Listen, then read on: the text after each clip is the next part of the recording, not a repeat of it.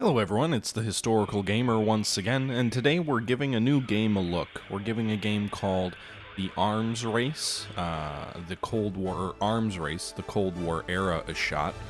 It's created by a company or a small group called Elena Digital. There's 3 people on this project, at least according to the credits.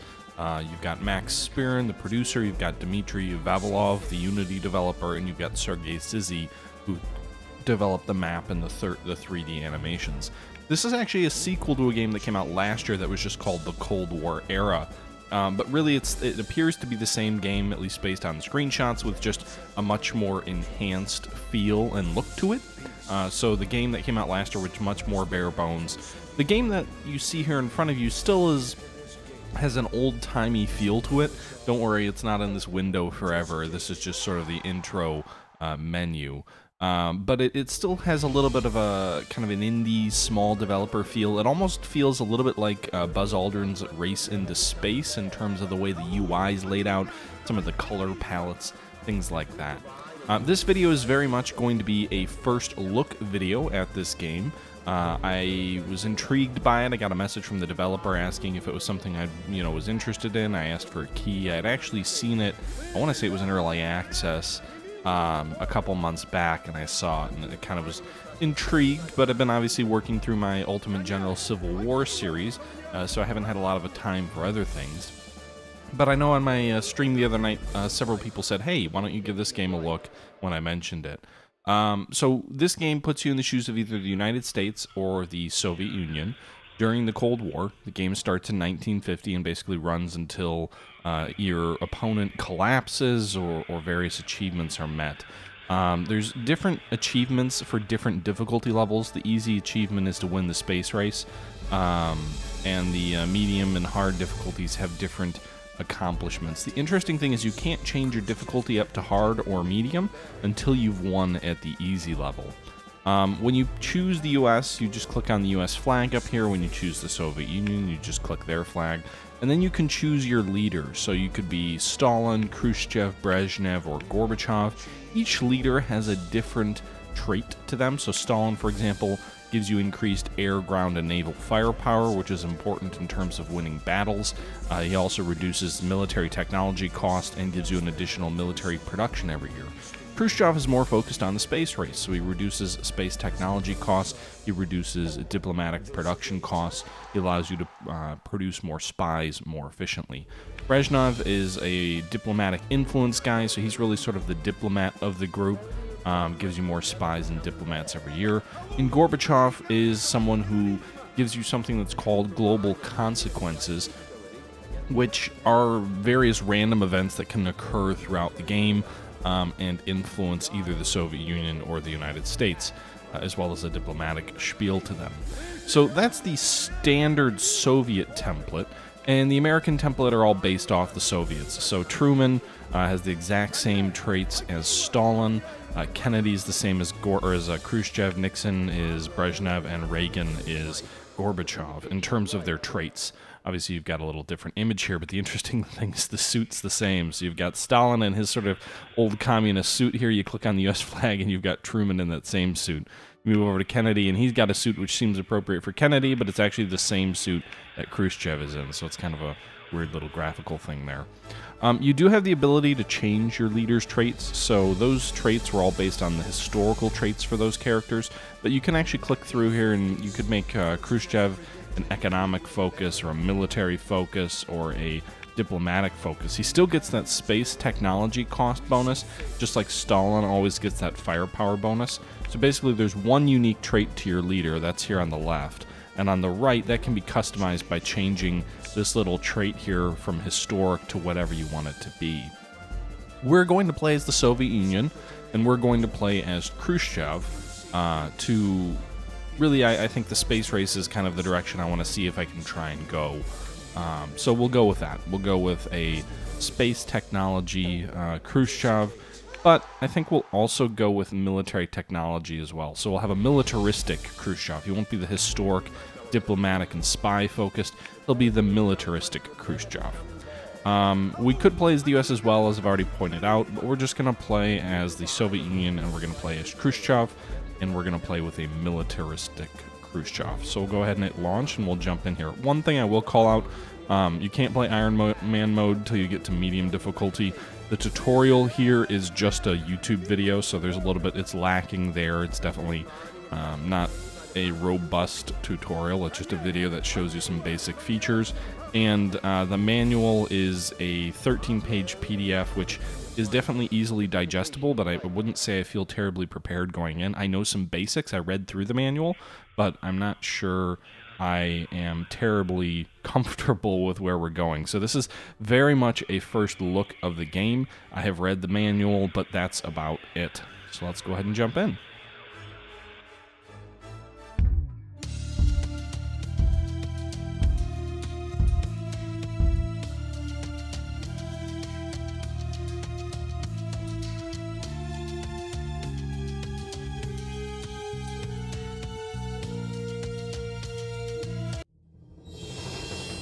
Alright, do I have an ability to pause here?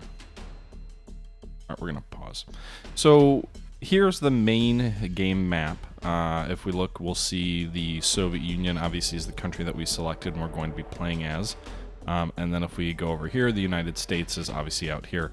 Interestingly enough, because we chose Khrushchev and made him a militaristic character, well, actually, no, that's random, because Nixon is the equivalent to Brezhnev. So it appears that the United States leader is selected randomly. I know when I picked Stalin, I did a really quick playthrough. I really didn't click through anything, but I did a really quick playthrough just to kind of see what the map looked like. And I picked Stalin. I did see Truman, and I did the historic Stalin. I got the historic Truman. So I don't know, you know, if this is some level of randomness in terms of the opponent you face. The enemy leader will change every 10, I believe it's every 5 to 10 years or 10 to 15 years. So Nixon will not be your opponent forever. The game claims that the strategy of the United States will change based on their leader and his traits. I don't know how true that is, but obviously that's something that is an interesting and intriguing concept, if real. You can see here we've got the Soviet Union, which is colored in red. We've got other Soviet satellites, if you will, in Romania, Hungary, Bulgaria, Czechoslovakia, and East Germany, all also highlighted in red. That basically means that they're in the Soviet sphere of influence. We have more influence over them than the enemy does. We've got, you know, it looks like, just trying to see, they all look like they're kind of 50 or 40. So this little red icon,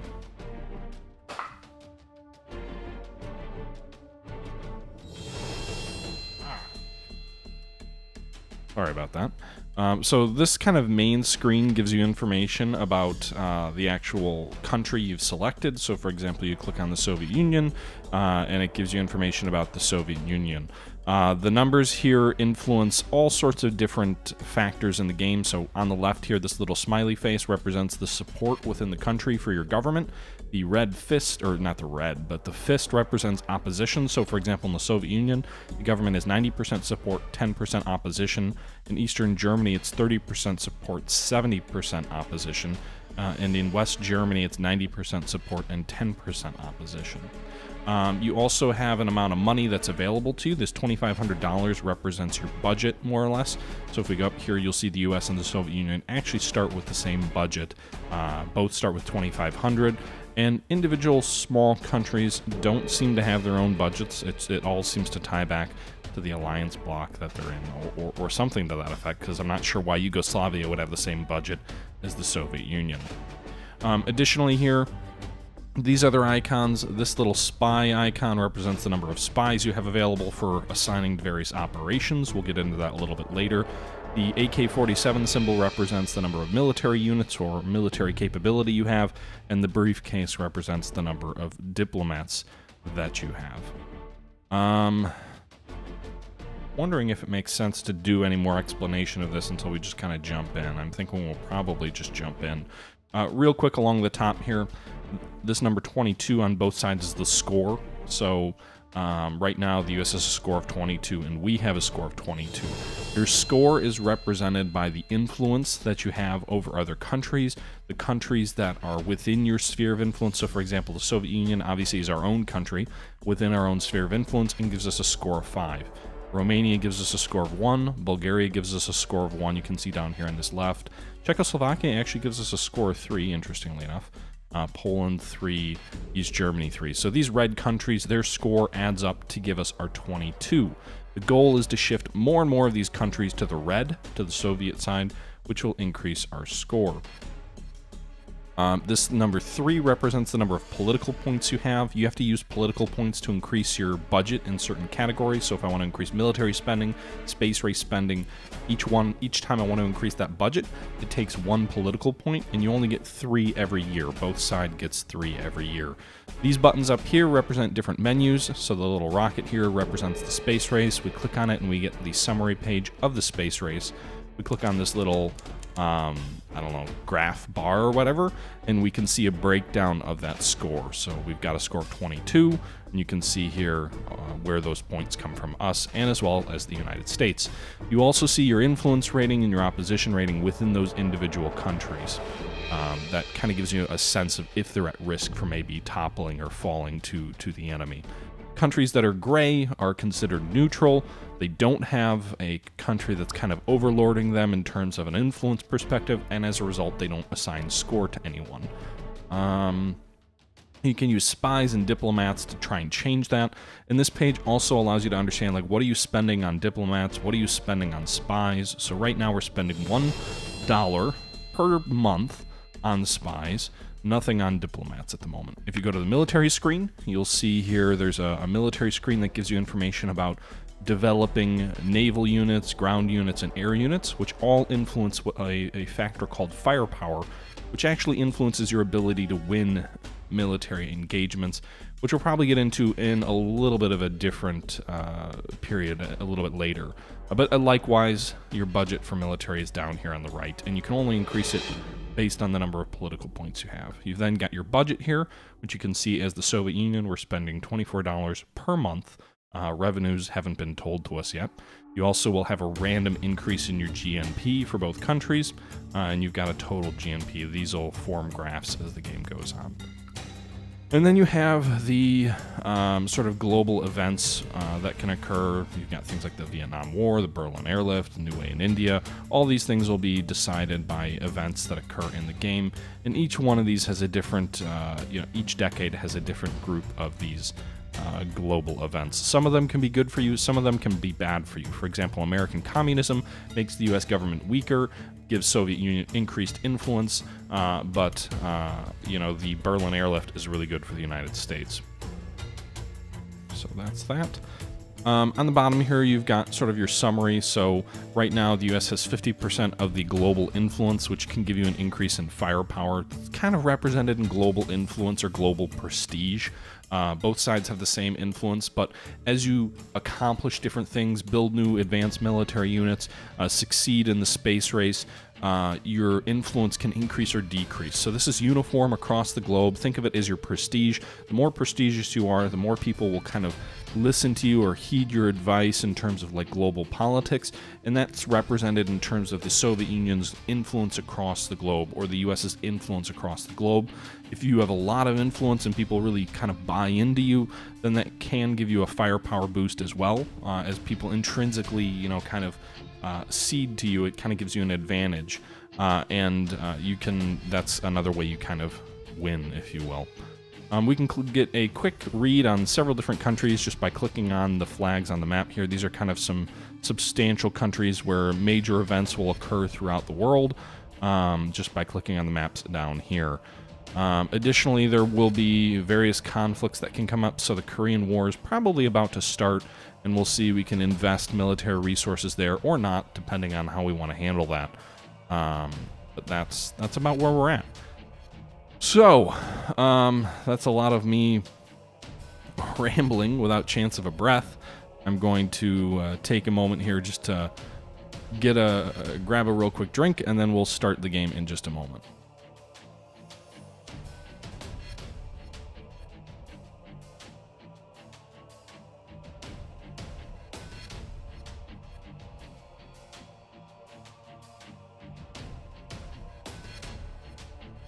case you're wondering what I'm drinking, I'm wetting my mouth with a shot of vodka because we're playing as the Soviet Union, right? So we should probably have vodka. At least that's my assumption. All right, so before we get going, I just want to call out the game is mostly real-time. There is a turn-based option, which I'm not quite sure what the turn represents. I haven't tried that out. There's also slow, medium, and fast in terms of real-time speeds the game moves, and obviously there's a pause option. I'm really going to focus a lot of effort on getting ahead in the space race. So you can see here the first item that we're researching. There's two different categories that you research. You research ground facilities and you research launchers in the space race. And this map here represents all the different things that you have to research to win the space race at the end. So for example, the initial research for the Baikonur Cosmodrome is the world's first and largest operational space launch facility. It costs $48 to do that, which doesn't sound like a lot, right? But remember, you have to assign one political point in order to spend any money. Right now we're spending nothing on the space race. So if we were to assign $1, then you can see here our political points drop down to 2. And remember, you only get political points once per year. This $1 represents $1 of spending every month, so it would take 48 months at this spending level to build that initial Cosmodrome, which seems a little bit low. I want to kind of get a kick start. I want to get an early edge to my space race. So we'll actually assign a second dollar as well, which will mean in 2 years we will accomplish this first goal. These different milestones, though, you can see these all cost varying degrees of money as you go through here, and some of them get to be pretty expensive, so you can see you could really sink your budget quickly. If we go to the budget screen, you'll see our expenditures are now $48 per year. I guess this is yearly expenditures because it's $2 per month, so that would be, yeah, $48 per year, I suppose. But you can see here, $2, that'll be 24 months. We've got one more political point to spend. And I think what we're going to do is we're going to spend it on military production. Or maybe we spend it on research and development. We've already got military production. We've got 30 military units available. I say we spend it on military research. So again, right now, the military tree works the same way the space race tree does. By the way, this is just for ground facilities. I mentioned that. There's also things like rockets, which obviously you need a rocket to get into space.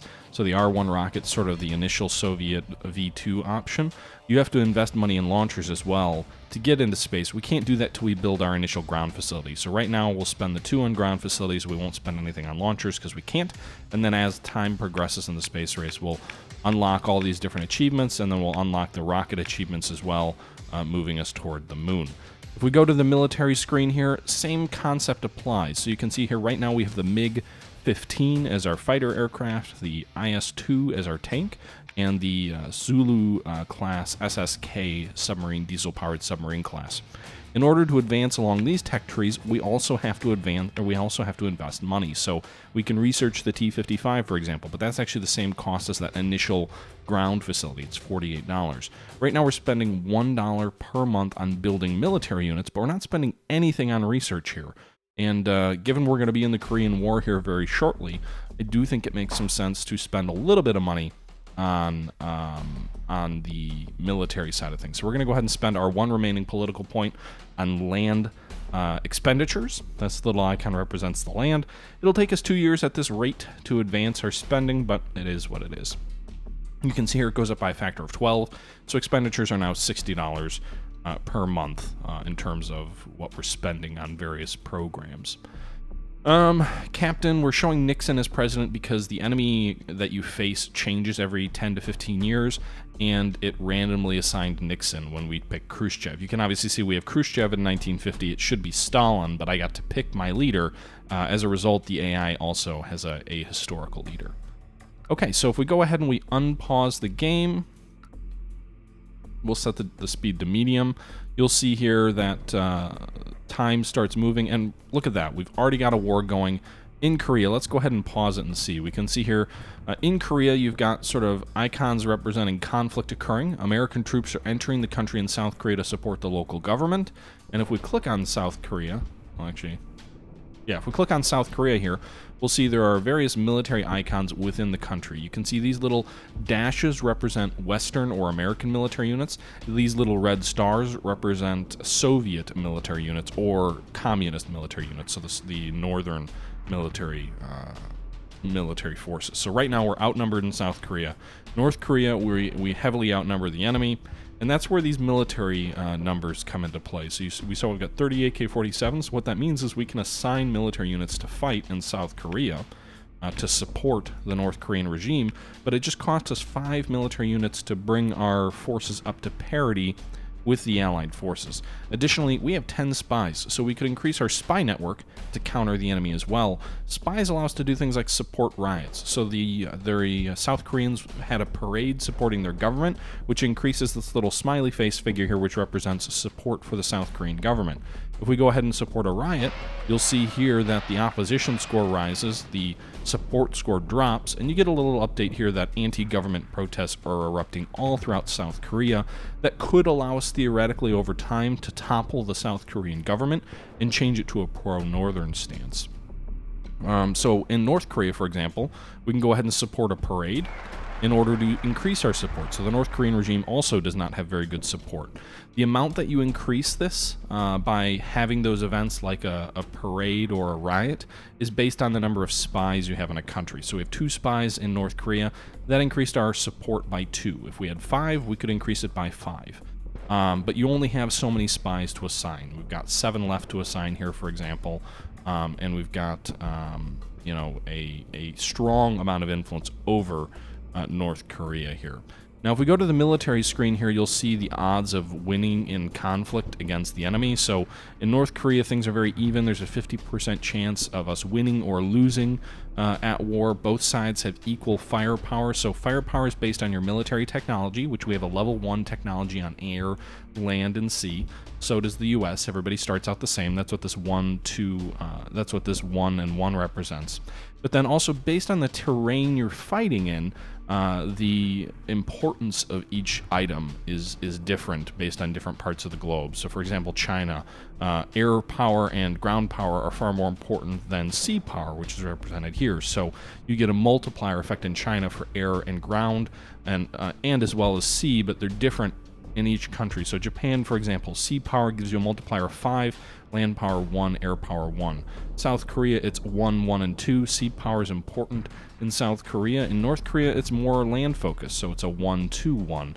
And that affects your total firepower score and your ability to win the conflict. So for example, here, the multiplier, everybody has the same firepower, so it doesn't really matter right now.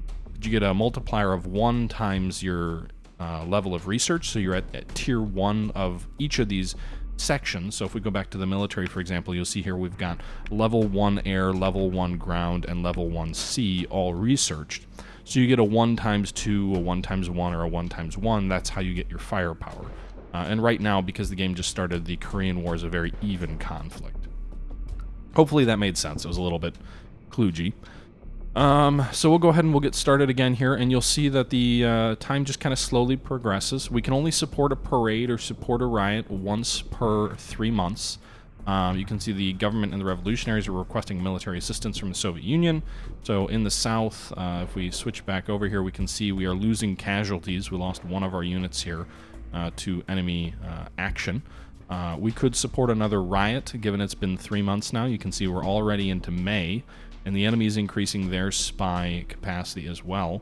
Actually, here, let's go ahead and pause this. We just got to notice that Greece has a strong Communist Party contingent in 1950 here. You can see we've got about 45 influence over the government in Greece, but the current government does have support of the people. We don't have any spies. Greece is a neutral country here. That's why they've got these little gray military icons. So there's sort of revolutionaries, is my understanding of it, that are neutral in Greece. We could add a spy and add a spy network. We could also add some military support as well. You can see Soviet troops are entering Greece to support the local government. It seems a little bit silly. That wouldn't just happen in the war, or in the Cold War, but I suppose it is what it is. And if we go back to our budget after kind of making some of these changes, you'll see here, well, we don't have a revenue factor yet, but we're spending some of our, $2,500 that you start out with. If you drop below $2,000 in your budget, you get a Crisis of the Elites, which basically wipes out all of your spending everywhere and requires you to start over, which is a big deal considering you can only assign 3 political points to increase spending in any one sector, so keep that in mind. But if we go back to Europe here, let's drop this. If we go back to Europe, we'll see there's different countries, Italy, Yugoslavia, Austria, they're all neutral. They all have differing levels of support within their government. Really the only allied countries for the US right now are West Germany, France, and the UK within Europe. So you can kind of slowly start to work on your various, the various governments that are either for you or against you. You can see Finland, we only have 15 influence, but they're, and in Yugoslavia, we've got 65 influence. So we could actually use a diplomat to increase influence as well. And you can see here, for example, in Yugoslavia, we just increased our influence to 66 by adding a diplomat. It reduced one of our diplomats down here. Now, I do think I need to spend a little bit of money on building more diplomats. Right now, we're not building any new diplomats. We'll have to do that at the start of the new year once we have additional funds again. So we'll go ahead and unpause the game, and we'll go back to North Korea, and we'll see how the conflict is evolving here. You can see here we're losing casualties. I don't see the enemy losing casualties, which is interesting, but you get this little notice that American troops are entering, so it sounds like they're just going to keep pouring troops into South Korea as much as necessary. Meanwhile, in North Korea, they now outnumber us as well, so we need to keep our military support in North Korea up in order to prop this government up, because if this goes down to 0 and there's a war going on like this, we could actually see our troops overwhelmed and North Korea be unified with the South. I don't know if there's a trigger to having China enter the war on our side. I'm not quite sure, but certainly something we need to keep an eye on.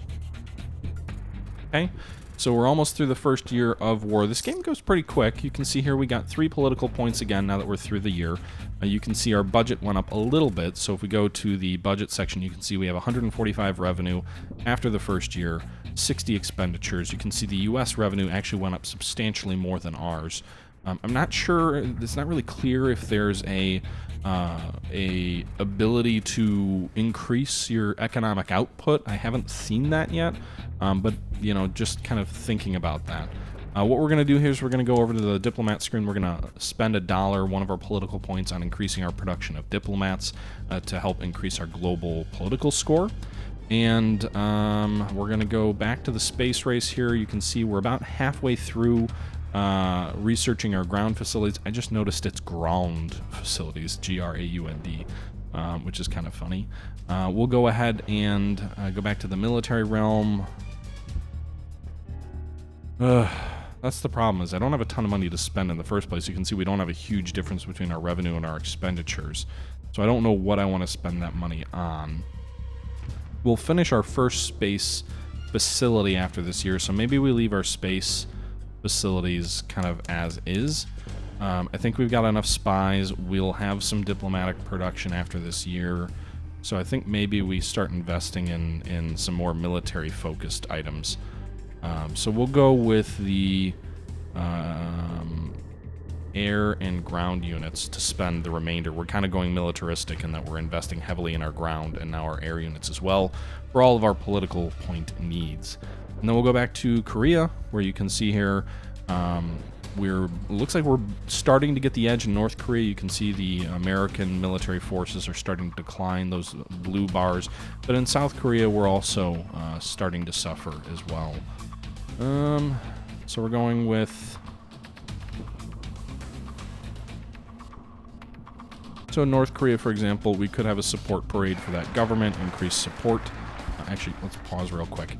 We just got a little update. This little flag up here is for Angola. It says we can discredit American ambassador in Angola, reduce the American influence in Angola here by 10. It will also cost us $40. So if we do that, you can see here we just spent $40 of our budget on Angola, a one-time expenditure.